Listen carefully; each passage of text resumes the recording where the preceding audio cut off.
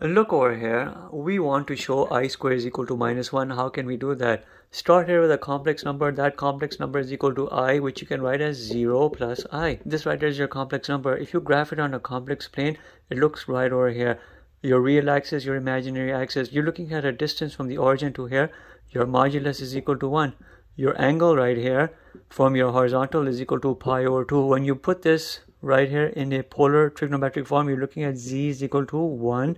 You have cosine pi over 2 plus I sine pi over 2. But look, our interest here is to find I square. Let that I square be equal to z square, a certain complex number square. You're looking here now at a certain de Moivre's theorem formula come through. Your formula for powers of a complex number, which is going to be r square. Then you have a cosine n theta plus I sine n theta, where your n value here is going to be 2. Because this right here, your square represents your n.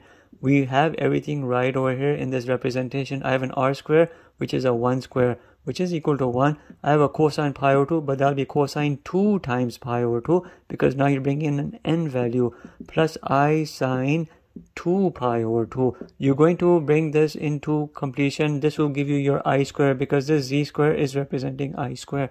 I square is equal to what? You have a 1 square, meaningless to write that. You have a 2 times pi over 2, which is a cosine pi, plus I sine of pi. Sine of pi is a 0, but cosine of pi is equal to -1, and that's exactly how it generates. And we're done.